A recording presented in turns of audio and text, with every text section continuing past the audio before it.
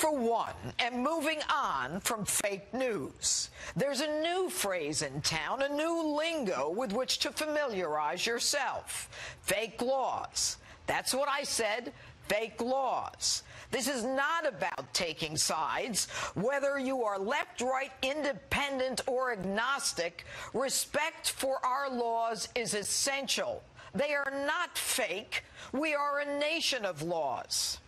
Now, Senators Kamala Harris, Kirsten Gillibrand, Cory Booker, ironically, all three eyeing the 2020 presidential run, and the left insist that ICE, Immigration and Customs Enforcement, be abolished.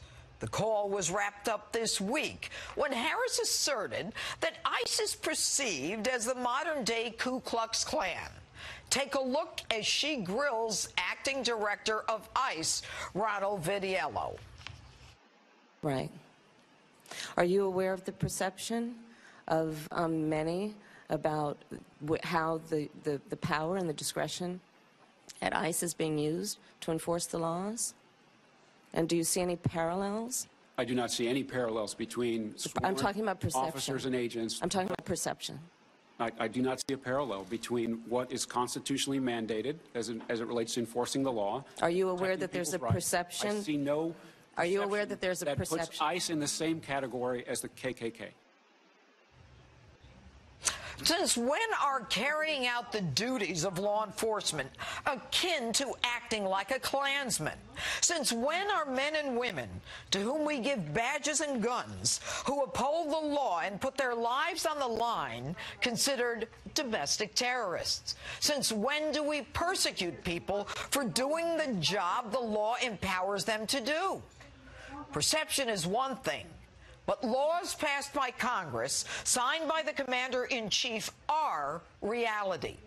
Irrespective of our like or dislike of a law, no one can choose to ignore the law. The law is meant to be followed and enforced. Kamala, you were a prosecutor and attorney general. You enforced the law by prosecuting those who didn't follow it. I doubt you asked the accused about their perception of the law, and I doubt you even cared.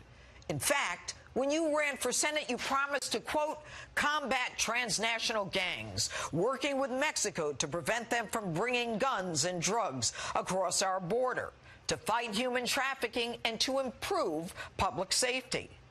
How are you going to do that without ICE? Who are you going to call? Ghostbusters? Was the con then, or is the con now?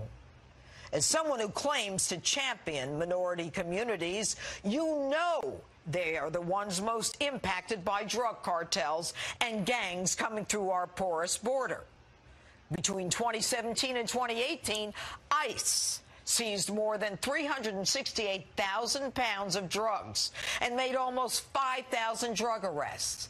ICE made more than 1,700 arrests in gang investigations, including MS-13 members.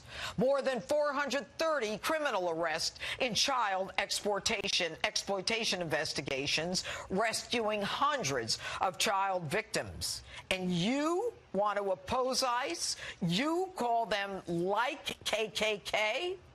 If you don't like a law, Kamala, there's a process to change it. And here's the rub. You can change it.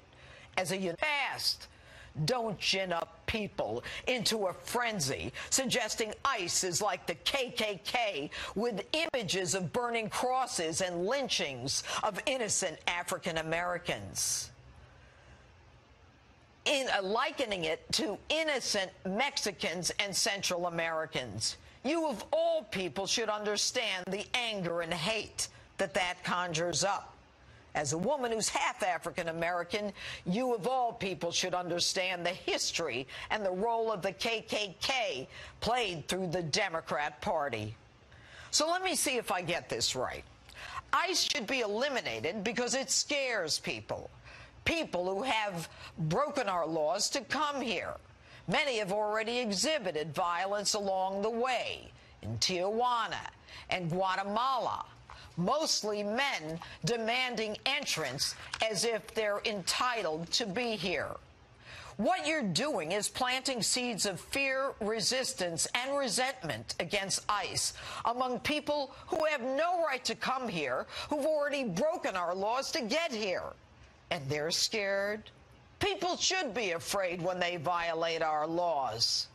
The people, though, who should be afraid are innocent Americans at risk in sanctuary cities and states where illegals, who are also criminals, are given safe haven.